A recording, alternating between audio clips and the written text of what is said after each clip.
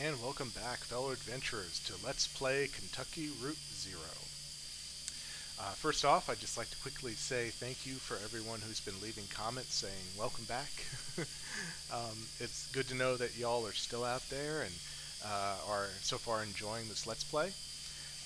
And I'm hoping that, that you continue to enjoy it. And it is good to be back in the Let's Play chair, I must say. Okay. So when we left off, we were at the Elkhorn Mine, and we had just turned the turntable here. So I guess it's time to go down these alternate tracks and see what we can find. And I think I'm going to go ahead and turn off the light again, and that way we can see the kind of the neat little ghost effects as we go along.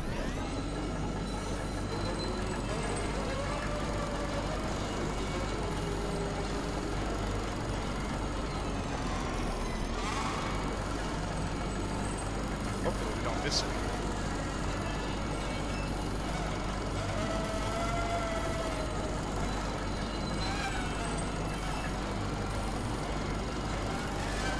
I don't see any other silhouettes right now. Looks like we're going downhill a bit.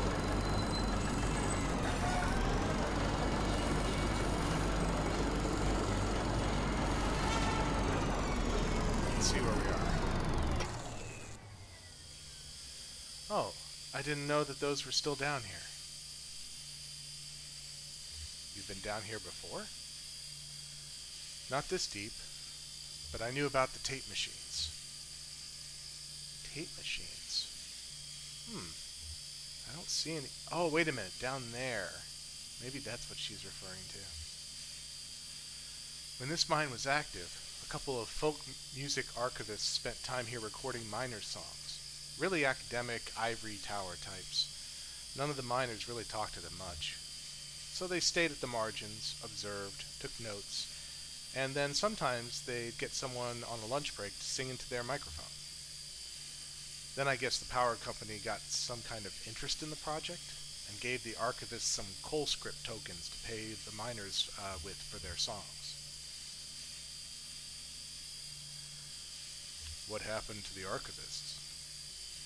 They got out. When the flood came, they left. Ah, yes, okay, that's what that is. Let's have a look. Tape player.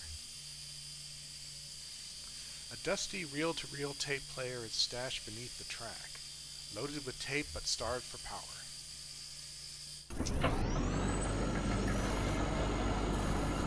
Oh, it's the end of the line.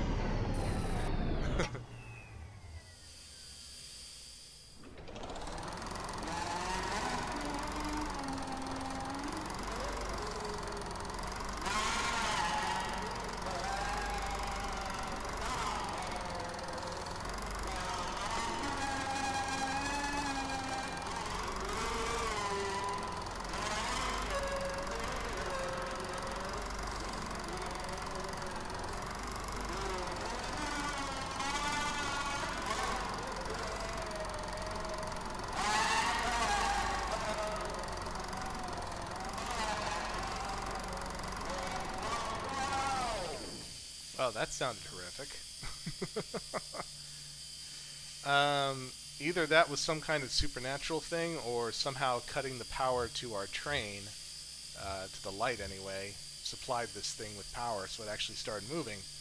But as you kind of heard, not only is it distorted, but it sounds like it was playing at really low speed too.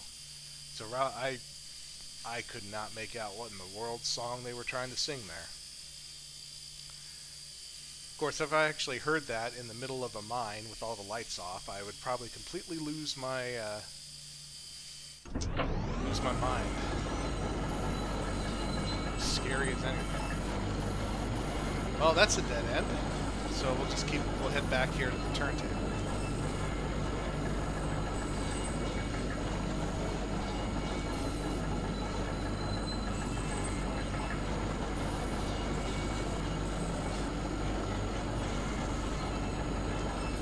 This is a little bird cage, empty bird cage sitting on the track.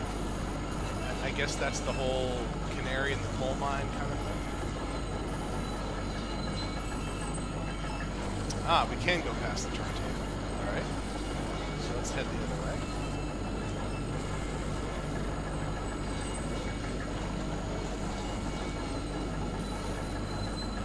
Oh, I guess we turn the lights off again.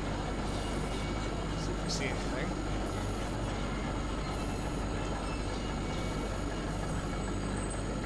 Big space over here.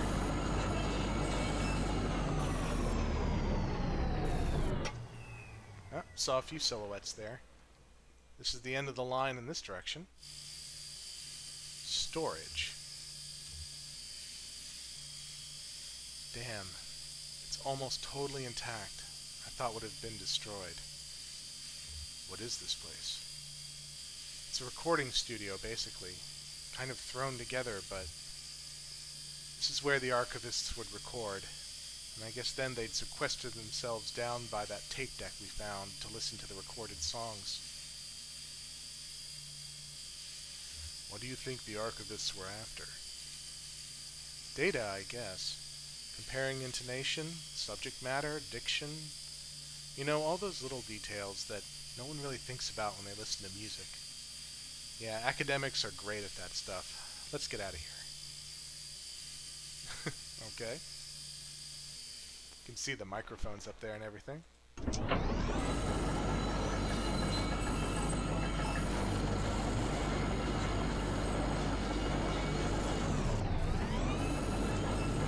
From the way they're sitting, it looks like Shannon is steering. She's got her hand, I think, on a control or something there. Which would make sense. She knows far more about this mine than Conway does.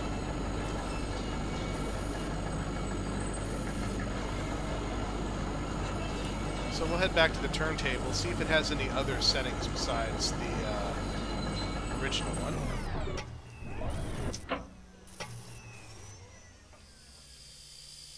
Shannon connects 2 clip leads from her signal generator to the turntable's electrical panel. We're on the track between the pendulum and the casket, so...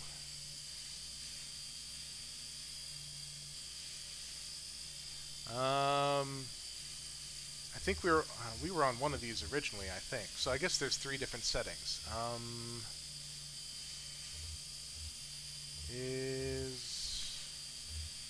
Now I can't remember which one we're at. Well, we'll find out. Just do the top one. The animal, bones, and the rowboat.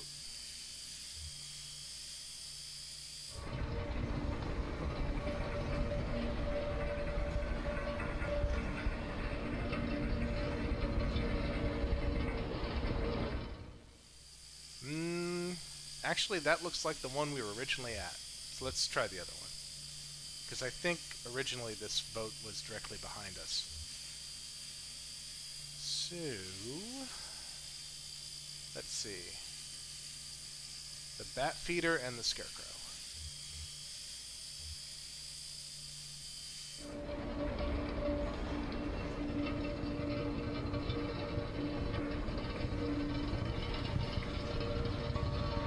I see the scarecrow, so does that mean this thing up here is the bat feeder, maybe?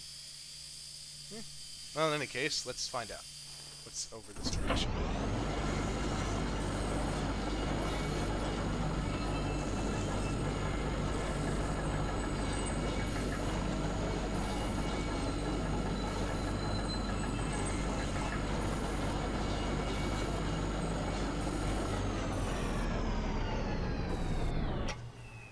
Oh, that was pretty short.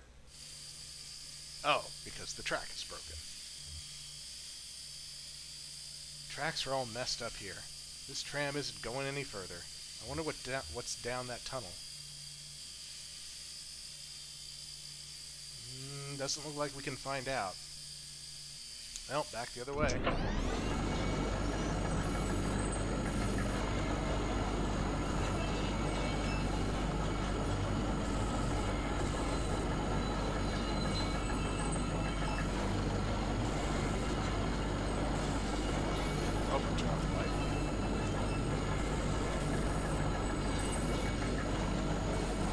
Silhouettes, I think I see.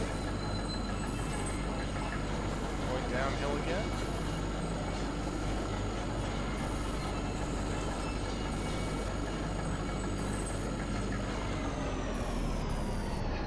Oh, what do we have here? An underground road. You can see there's the center line, there's the guardrail. Doesn't look like it's been maintained very well because there's a large chunk of the wall and ceiling missing. Another dead end. Probably for the best, otherwise we would just plummet onto the road. Do you hear that? Kind of a muffled rumbling? Yeah, we wouldn't be near the surface, we just went downhill. Maybe we're near water? Could be. There was an underground lake around here years ago. I guess that's why they stopped digging so abruptly here.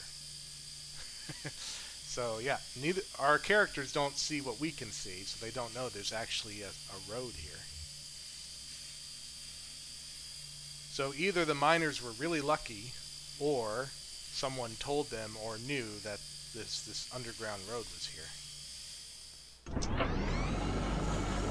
Keep that in mind. We'll be dealing with that later. Alright, I think that's everywhere that we can go down here on the track. So we'll go back to the... I guess we'll come back with the light on. That's what we're usually doing. Come back here. Turntable. And we'll head out of the mine area. So, Bones and Rowboat.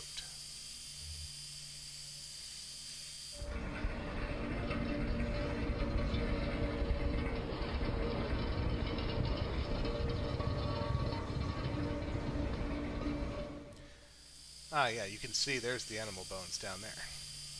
Alright, let's go. I think we went this way in the dark already, so we'll just have the light on this time.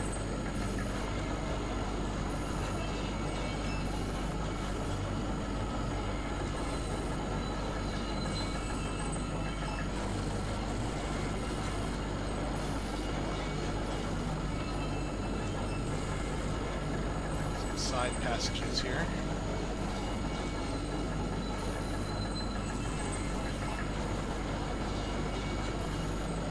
Yep, that looks like the exit.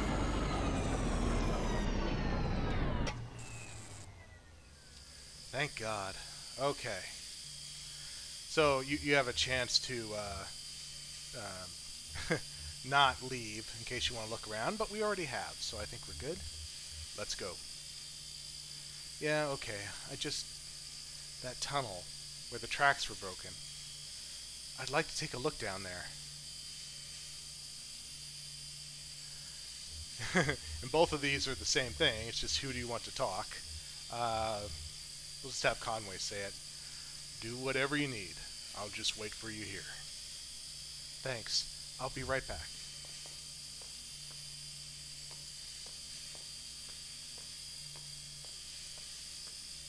What is so important down there that she needs to see?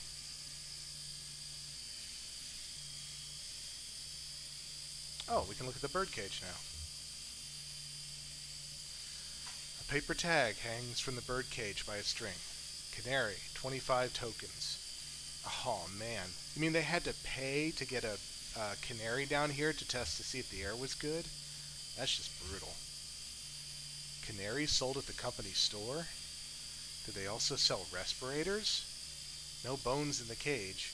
The bird must have been set free. Or maybe the cage was cleaned. There are cardinals at the Louisville Zoo. And other birds. Ostriches, eagles, emus. No canaries. Too common? Too small maybe?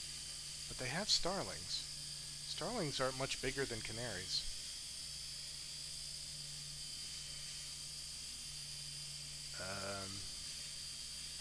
Tape reels. A pile of tape reels is jammed into the top of the tram. They must have been thrown down in a rush. The reels are unlabeled. The tape is decayed.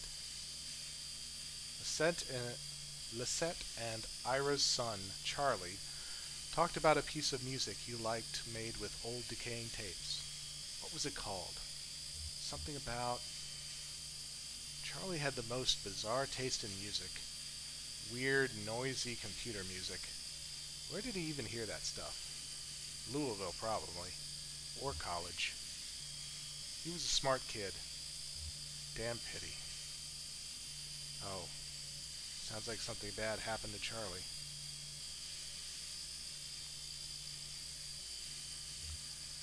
I like how as Conway's waiting for her, he's just musing on what he's seeing. Oh, oh, I missed it. Oh, I'd forgot.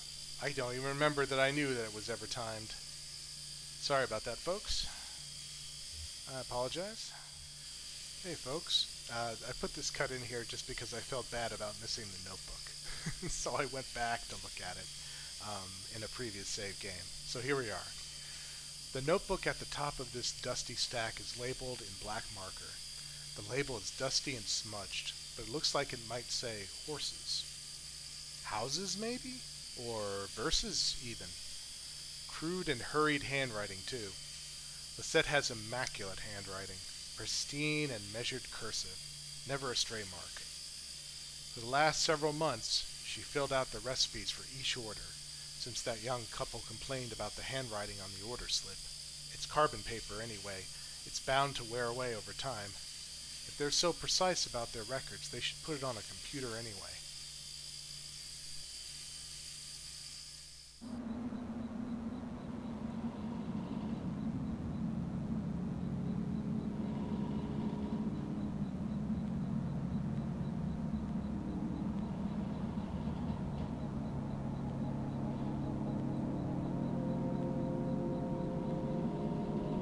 Got a shack.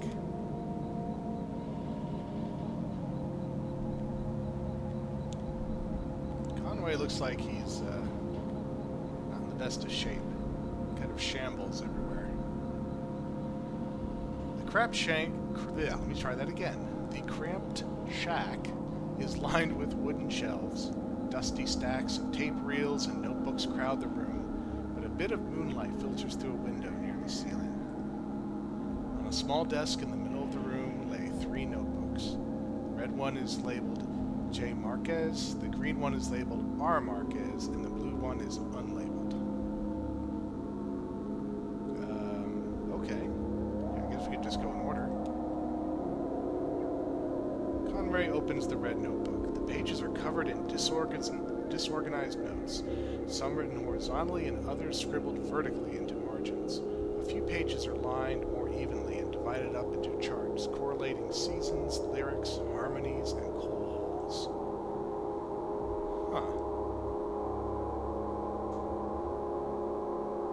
Not necessarily correlated with each other.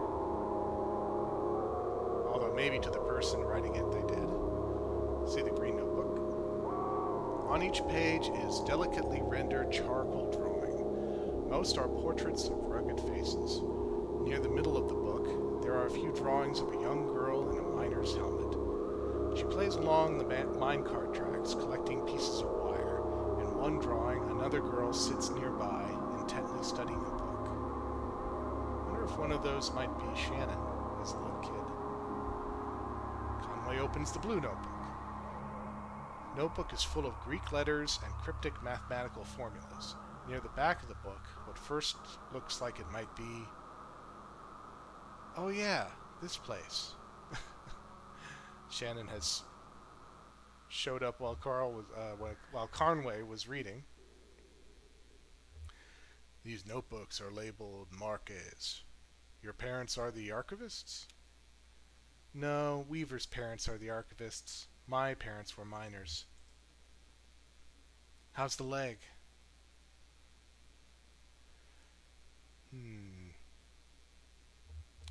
I can walk on it, but it's slow. Well, I'll try not to get too far ahead of you. You don't mind hitching a ride, do you? Oh, sorry. You don't mind my hitching a ride, do you? I kind of got a lift out of here and wasn't sure if when I'd be heading back. I can drive.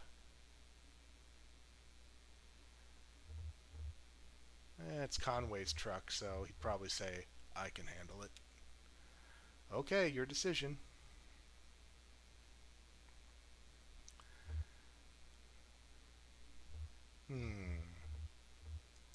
Is he really interested in finding the zero or trying to find another route? Maybe he might be interested in alternatives. I guess I should look for another route to Dogwood Drive. Yeah, alright. Well, maybe asking Weaver about the Zero was the wrong place to start. Maybe we should just ask her for specific directions. Her answers are complicated enough without a layer of indirection at the question. I saw a Weaver at my workshop. That's up north by Lake Nolan, right at Wax and Peonia, in the back of a bait shop. Pretty glamorous, right? These are the times we live in. She's either up there or back at the farmhouse. Whichever you want to head to first, just let me know.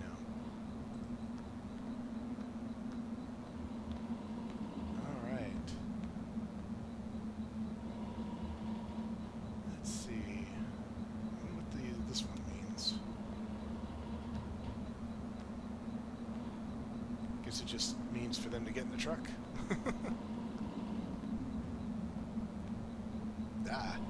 Conway suddenly teleports over to the truck. Lisette's Antiques.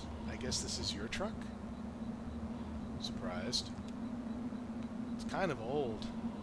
No, I'm not surprised. I guess it's an antique too. I think it suits you. I'm not sure how to respond to that. How's Blue looking? Same description as always.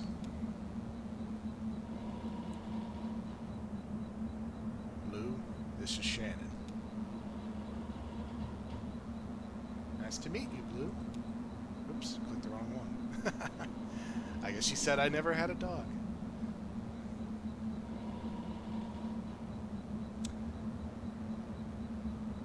My folks worked alternating shifts for a while.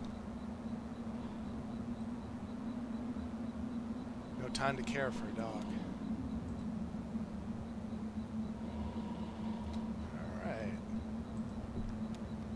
Oh, we can still wander around. Oh, I'll just go over here and make sure I didn't miss anything.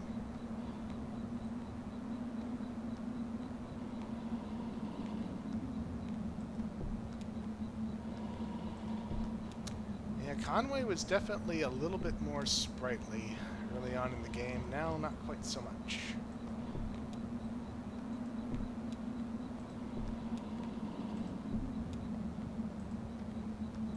Looks like this is as far as we can go in this direction. No. I think that's it. Alright, well then drive we shall.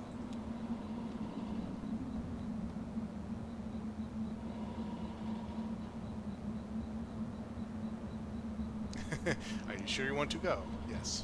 Conway heads back into the night.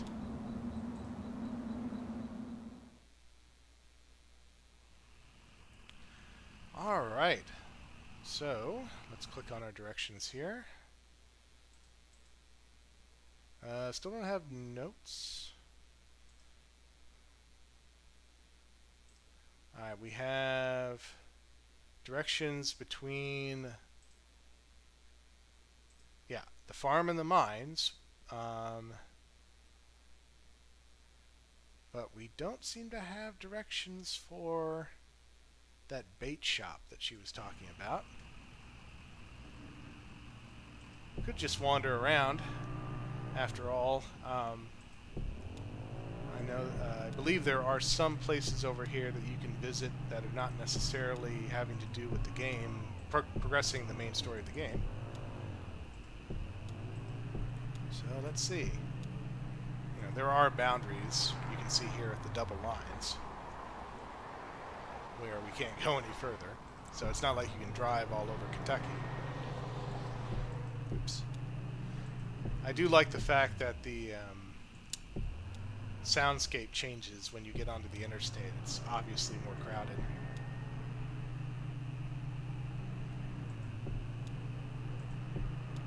Can't get on that road.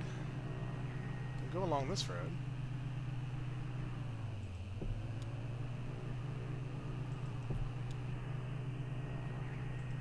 That's Wax Road, by the way, which is one of the things she told us to watch out for. So our actual destination is probably somewhere over there.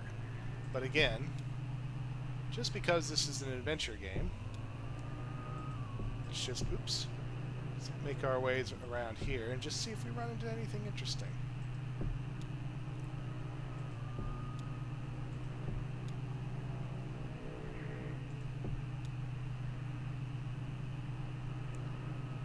Ah, okay, here's something. Airplane.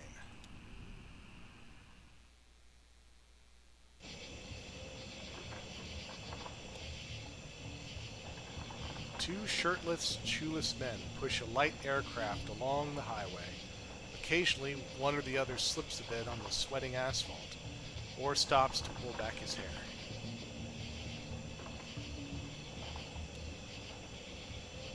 The rubber is almost worn away. Soon these men will be dragging this airplane. The men are nearly broken. That's depressing. They almost look like they're sleepwalking.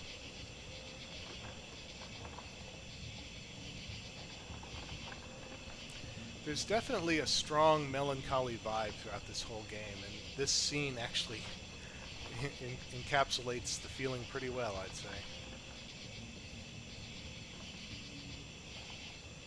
I think that's it. You can't walk anywhere.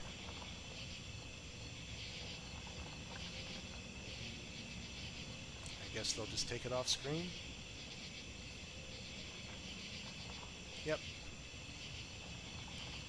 Well, whatever you guys are doing, I wish you well.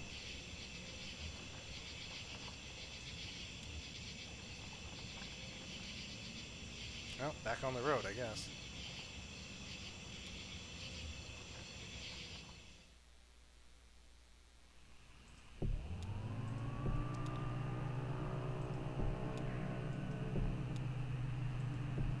Yeah, that's Peoria Road. So I think it's over here. Oh, wait a minute. Oh, there it is. That's the bait shop. Okay.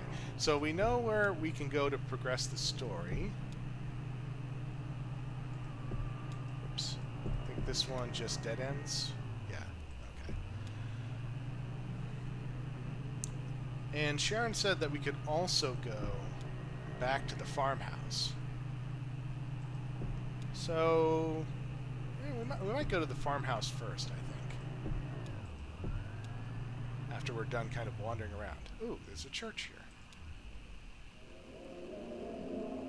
A singing chorus echoes from within the church. The building is 1 story tall with a pitched roof, and a 3-story spire rising from the front. The top section of the spire is made of stained glass. An interior light illuminates the pines in red, green, and blue. A large LED display glows in the parking lot. Light of the Last Great Awakening Baptist Church. Sure, we'll go in. Conway approaches the church doors. The front doors of the church are modest and warm. They are locked. That's unusual for a church. Walk around to the rear of the building. A ramp leads up from a few dusty metal trash cans to the church's back door.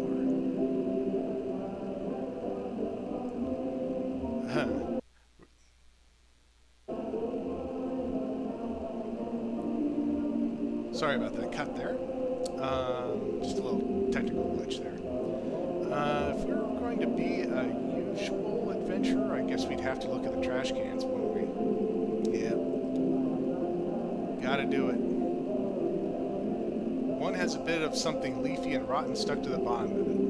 Another is full of unlabeled videotapes. That's bizarre.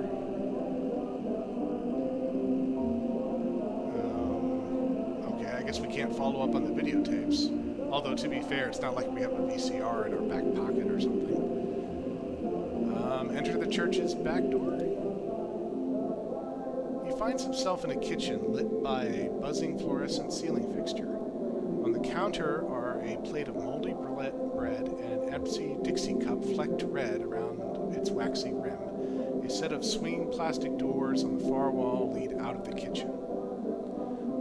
Well, that looks like it's left over from communion. Walk through plastic doors.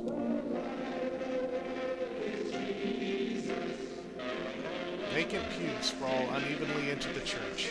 A small raised stage lies to Conway's right, bare except for a tape recorder. The tape recorder's power cord runs to an outlet near Conway's feet. Again, that's kind of eerie. Conway unplugs the tape recorder, the singing stops, the lights fail. So those two scenes there are pretty typical of what happens on these kinds of little side things that you travel to every now and again. Some are actual scenes that you can see for yourself. Others are just described like a text adventure.